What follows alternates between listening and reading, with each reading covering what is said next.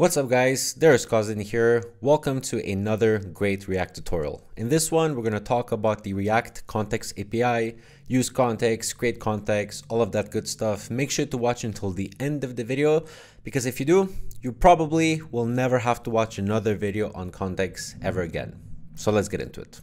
Cool, so context in React. Honestly, the simple way for you to think about this is just think of it as a way for you to store data, any kind of data, and have it be accessible to components no matter where they are in your application in the tree, even if it's for the entire application, to have them access that data without having to pass it through props. One of the biggest mistakes that I see a lot of React developers doing, and something that is very common to make as a junior developer, is to have these long chains of props that we call prop drilling to get data from one component to another. So really the way this looks like is you have one component that has some piece of data, you pass it to the next component, which then passes it to the next component, and so on. You end up having these long chains of props, and it becomes really messy and hard to maintain as a code base.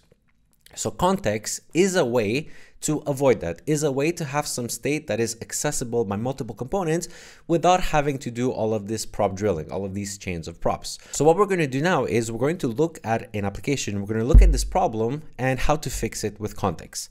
So I have here this simple application which only has a user, which has a property is subscribed and a name is you. And the reason it's here is because did you know that over 85% of you watching this video right now are not subscribed, which is really interesting because you're here, you're watching a tutorial on React, you're learning a lot, and you're not subscribed, odds are. So I put here subscribe true with the hopes that by now, you're already subscribed. So if you're not, make sure to tap that subscribe button because it really does help me out a lot. So we have this user that is being passed here to dashboard. Dashboard receives user. So let's look at dashboard. Dashboard is a very simple component. It receives the user as props, and then it passes it on to sidebar and to profile. The profile and the sidebar are simple components that take in the user and then just return some HTML to display the user. There's nothing too fancy. The problem really is this dashboard component. You see, this dashboard component takes in this user as props, but doesn't actually do anything with it. The only thing that it does is it sends it to sidebar and it sends it to profile. So now let's look at how we would solve this with context. So remember I said that context is a way for you to have data that is shared, that is accessible across different components without having to pass it through props. So that's what we're going to do. The first thing we're going to do is we're going to get rid of these props from dashboard because that's what we're trying to achieve. We're trying to remove the props.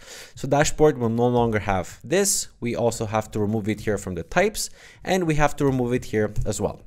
Now you're going to see that sidebar and profile are complaining that we need the user, which we don't have, but that's fine because we're also going to remove the user from here because again, the goal is to not have to pass the user. The goal is to have the user accessible from anywhere in the tree without having to pass it around. So sidebar and profile will no longer receive the user as props, which means that we have to get rid of it here.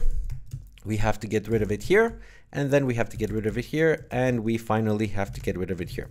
So now we have some components that need a user, but there's no user anymore. The user is lost, right? That's okay because we're going to fix that right now with context. So what we're going to do is we're going to create a context, have it hold our user, and then wrap everything in dashboard with that context, and then everything inside of dashboard, which means all of dashboard and the sidebar and the profile and any further subcomponents that can arise out of it, will have access to the user directly without it having to be needed to pass through props.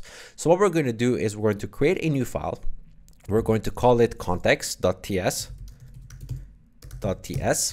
And then I'm going to close this so that you can see. And then what we are going to do is we are going to create our context. So what we'll do is we'll do export const dashboard context because that is the context that we want to make. It's the dashboard context. And that is going to be equal to a function from React that is called createContext. Create context, and then I'm going to import it here from React, and then yeah, that is how you create a context. Now this context says that it expected one argument but got 0 because it needs a default value. So for it to have a default value, we have to initialize it, and I'm going to do first of all undefined, And then we are going to add something to this context because right now there's no type information about what kind of value this context can have. If I hover over this, you're going to see that it's a context of undefined. But that's not true. That's not what we want. We want to hold the user here. So the way you do that is you open here a caret like this, and then you put user, and then we're going to import user from, actually it's from here. We're going to import user, and then we have to also do undefined like this. So what we've now said with this context is we want to create a context that can be a user or undefined. Now, why undefined? This is a bit of a tricky part, and you really need to spend a little bit of time and listen carefully to properly understand this. But ideally, our context is going to hold a user. It shouldn't hold anything else but a user. But because of the fact that we have to create the context here in this file outside of any component, outside of this component, for example, we do not have access to the user at this point, right? If I wanted to do something, I don't have access to the user. The user is in the state here. It is localized inside of this component. And so what we're going to do is we're going to assign the user to our context, but initially our context is going to be undefined. We have no way around it, which means that we have to type this as being either user or undefined. And this is going to be very important a little bit later on in the video, because we're going to have to do something to account for this possibility of it being undefined. But let's not worry about that for now. Let's just create and wrap our context, wrap our dashboard with our context. So now that we have the context, what we can do is we can come here and we can do dashboard context, and then we can import it here. Let me just fix these imports right here because it'll be a bit simpler. And then we want to create now what we call a provider, right? We have a context, so now we want to provide it to a certain set of components. So the syntax for that is dot provider, right? And then we're going to open this, and then our dashboard is going to go directly inside. Now VS Code is telling me that I'm missing something, and it's saying that property value is missing in type. It's because we have not given it a value, right? We said that this context can be a user or undefined, but we haven't given it any value. So how we fix that is we do value, and then we pass it our user here. Right? That's how we now get access to the same user that was previously passed down through props. Now we get access to it through this dashboard context.provider. So that is going to be very useful. Now, if we go back here, we don't need to do anything to dashboard besides maybe remove this unused import, because dashboard no longer needs to have the job of taking the user and passing it down to sidebar. What we can then do is go to sidebar. And here, instead of having user, getting passed through props, we can actually remove this. We don't need this.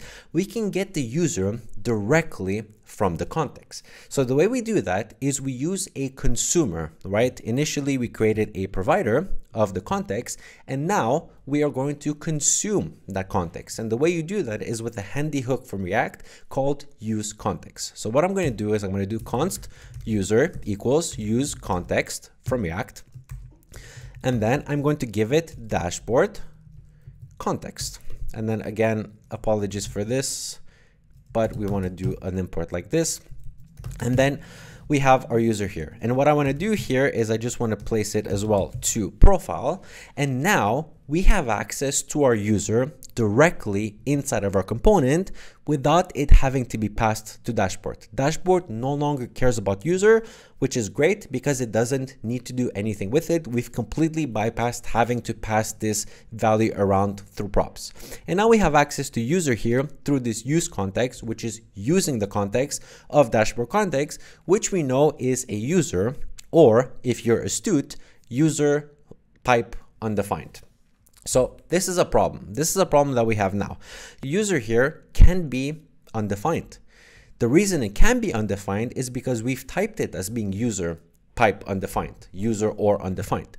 And even though we have set the user here and we know for ourselves, we know that this user is always going to have a value in this context, we cannot guarantee that, for example, someone forgets to wrap the dashboard in a context provider, and then these components here try to access a context, and it ends up being undefined. We cannot guarantee that, and that could happen. A developer could come in and forget to wrap the necessary components in a provider. And remember, the way context works is everything that is wrapped inside of this provider has access to that value, which means that they can use this useContext. If it's not wrapped, or if you try to use this useContext anywhere else where it's not with the appropriate provider, you are going to get a value of undefined. That is how React works, right? And we need to deal with this. We can't just ignore this, right? We could put a question mark here. We could put a question mark here, right? That would solve the problem. It would no longer throw any errors, and it would render out normally in the UI. But that is not the best approach, because for one, we have to put all of these question marks everywhere, which is a little bit dirty, and we don't really want to do that. And in any case where we forget to wrap the context properly, we're just not going to see anything here, because this will evaluate to undefined if user is not there, and then it will just render nothing. It will not throw an error. It will not let us know that something is wrong, and it's going to make it much harder to debug. So we need to figure out a way to not use these question marks and to get this user to always be defined and handle that logic elsewhere. So that's what we're going to do now. What we're going to do is we're going to create a custom hook that is going to handle this logic for us and always return to us the user if it is there. And then from that, we can use this hook in all of our components and get the functionality without having to put all of these question marks or do any extra logic. This hook will handle all of the logic for us, and it's going to be reusable across any parts of our application.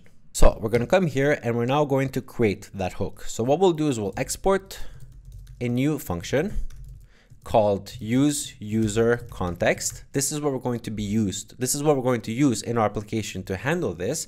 And then that one is going to return, is going to do this. What we're going to do is we're going to take this user from this useContext that we have here. We're going to take this logic because we want to reuse this logic across components. That is why we're extracting it in a separate hook. So we're going to put it here. We are going to import useContext. We're essentially doing the same thing that we did here, just in a custom hook, which is going to be useful. Now this user has the same thing, has user or undefined. And now we're going to handle this case here. What if user is undefined? What do we want to do? Well, what we want to do is we want to first check if user is undefined. So if user undefined.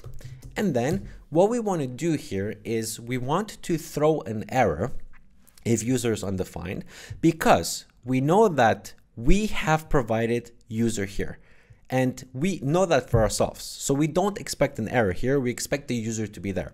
However, like I said, we cannot guarantee that this will always be the case. We cannot guarantee that another developer or even us in the future might forget to do that. And for that reason or any other reason, user might be undefined. If that happens, we want to throw an error. We want to be aware, us as the developers, that something went wrong, that we forgot to do something, and so we want to throw an error. If we didn't throw an error, like I said before, we might not realize what actually is going on. So what we're going to do is we're going to throw new error, and then we are going to say use user context must be used with a dashboard context. So now, if we ever find ourselves in any situation where we forget to do this, and then we try to use this hook and user is undefined, our application is going to throw an error. We're going to know about the error, and we're going to say, oh, we forgot to do this. And so we're going to go and fix it and deal with our error. That is the way that you create custom hooks, and that is the way that you use context with a custom hook. And then the last thing that we need to do is we need to return the user, right?